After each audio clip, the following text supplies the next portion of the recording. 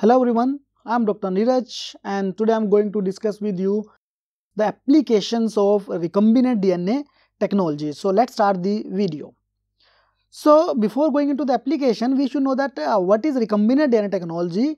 So in simple word, recombinant DNA technology is a technique in which we just recombine the two different DNA molecule or different DNA segments with each other, and this recombinant DNA molecule, it may be transferred into host cell and it allowed to replicate.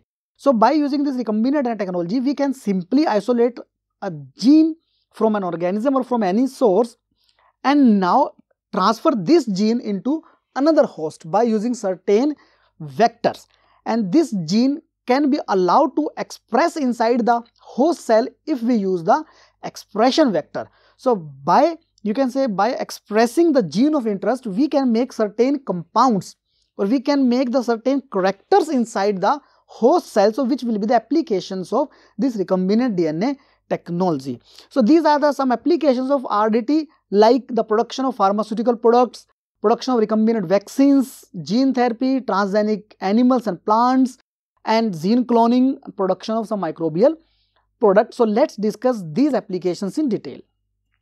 First application is the production of pharmaceutical products.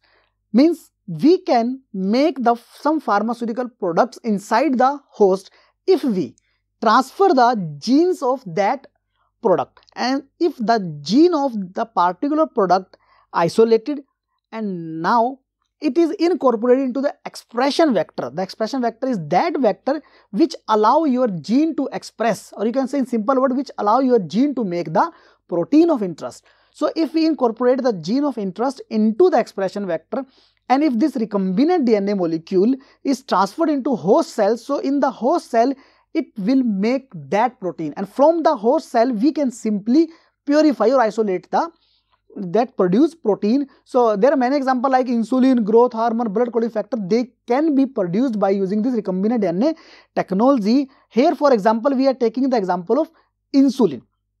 Insulin is a protein which is generally required for the, you can say, metabolism of glucose, in which the glucose is just taken inside the cell with the help of this insulin. If insulin is not there, then there will be the amount of glucose will increase in the blood, which ultimately cause a disease which is known as the diabetes. So we can produce this insulin which can be given to the diabetic persons. Then for the insulin production, what we did, first we obtain the human insulin gene, means we just take or we just isolate the human insulin gene. After that, this gene will now be incorporated or now be joined into the expression vector. So as I previously told, expression vector is that vector which contain all the elements which are required for the expression of your gene. So this expression vector, it ultimately express your gene to make the protein. So in the second step, we just join the insulin gene with the expression vector. In the next step, this recombinant DNA, means which now contain the insulin gene and the expression vector, it is now transferred into the host. In case of insulin production, we transfer it into the bacteria. So inside the bacterial cell, in the next step, we have to select out that bacteria which contain this recombinant DNA molecule. And after the selection, means once we select the DNA, once we select that bacteria which contain this recombinant DNA, so after that we allow the culturing of that specific bacteria, and from the culture we can ultimately purify the insulin from the bacterial cell. So this is one of the application of recombinant DNA technology, that is the production of pharmaceutical product, for example insulin. Now the next step is the production of recombinant vaccines. So vaccines, you all know, are these preparations which gives us immunity against the disease. So in the vaccines, we simply just take the, you can say in some kind of vaccines like killed vaccine or attenuated vaccine, we just take the pathogen.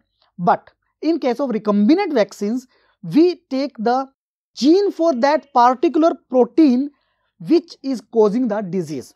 So that gene is isolated and incorporated into the expression vector, or sometimes in case of virus, we just incorporate them into the harmless virus. Now this new recombinant virus, it can be used as a recombinant vaccine. So this is also the application of recombinant DNA technology. The third application is the treatment of genetic disease, means gene therapy. Genetic diseases are those diseases which are due to the deficiency, or you can say inactivation of some genes, means when some genes are involved in some particular metabolism, and if these genes they are deactivated or these are absent, so due to their deficiency certain disease will develop. So that disease known as genetic disease, because they are due to the genes. So by using gene therapy we can treat these diseases. So in the gene therapy what we did, we just take the gene from some other source which is required. Like for here example, we can take the example of hemophilia A and B.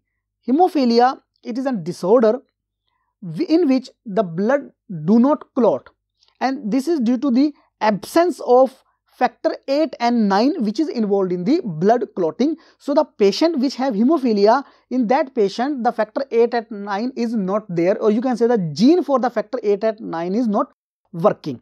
So for the treatment of that patient, we simply isolate the gene for that factor 8 and 9 from some other source. Like here we take an example from donated blood. Then after isolating the genes, we now join these genes with expression vector, because we have to express these genes in order to make the factor 8 and 9.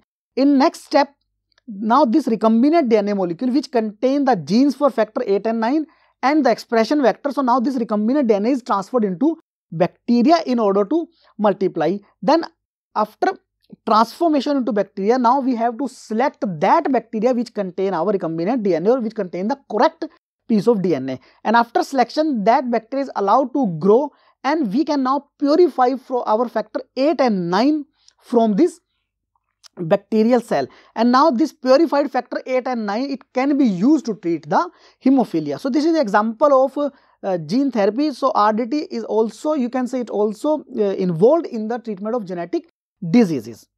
The next application is production of transgenic animals. Transgenic animals are those animals which have foreign genes.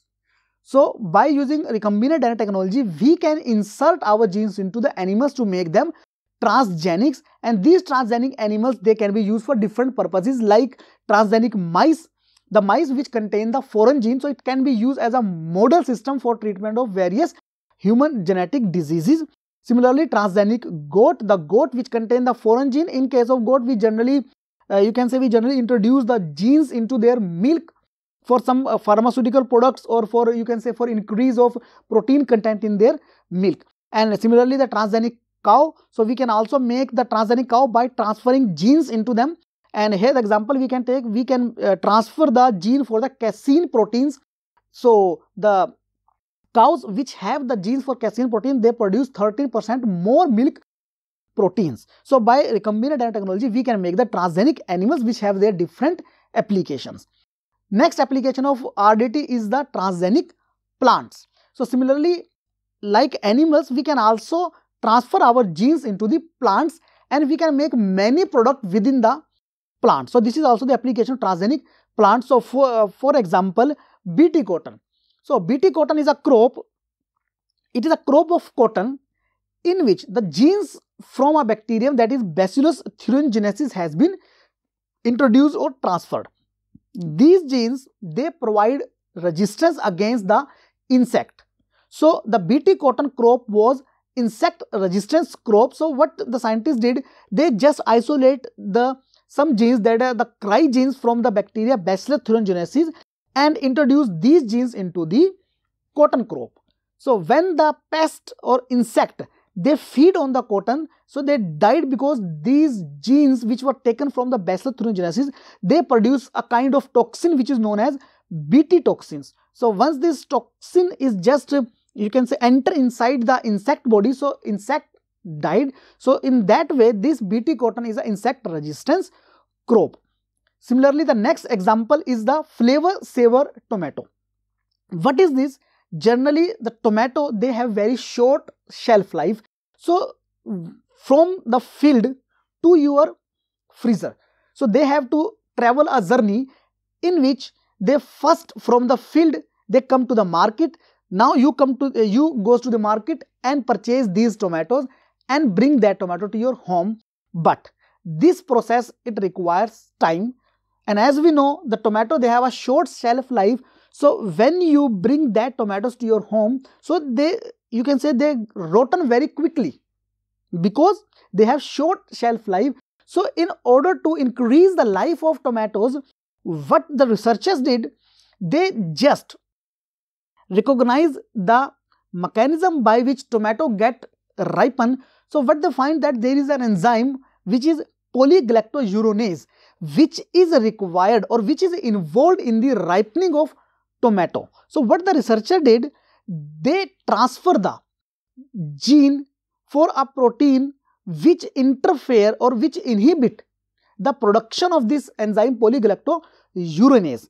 So as the polygalactouronase will not be there, or there will be interference in the production of this enzyme, so the ripening process is ultimately slows down, which gives the time for the customer that the tomatoes now will, you can say, they will not rotten so quickly. So that tomato in which the gene, or you can say the antisense gene for that enzyme polygalactouronase has been introduced, they known as the flavor saver tomato, and they have the property that they do not rotten quickly because this enzyme polygalactouronase, it involved in the ripening. Now these tomatoes, they have the gene which is inhibiting or which is interfering with this enzyme. So as a result of this, these tomatoes, they are not rotten up very quickly.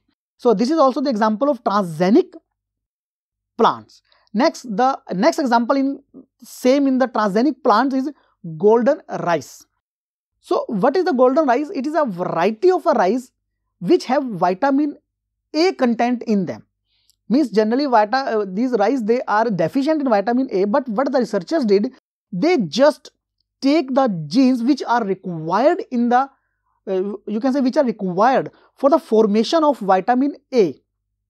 These genes are incorporated into the rice plant. So now the rice, they have all the genes which are required for the vitamin A. So they now synthesizing vitamin A in their edible parts. So as we consume these rice, so we can ultimately, we can say we are also consuming the vitamin A. And why the name golden rice? Because their color is golden as compared to the normal rice, which is of a white color. So the golden rice, it have the gene for a vitamin A precursor, that is beta carotene. So what genes? So generally 3 genes were incorporated into the golden rice. First is the PSY gene, which code for the enzyme phytoin synthase. Second gene is the CRT1 gene, which code for the enzyme phytoin desaturase and the carotene desaturase. And next is the beta LYC gene, which code for the enzyme lycopene beta cyclase. So these 3 enzymes, they are required in the synthesis of vitamin A. So all these genes which code for these 3 enzymes, they are incorporated into golden rice. So now this golden rice is rich in vitamin A.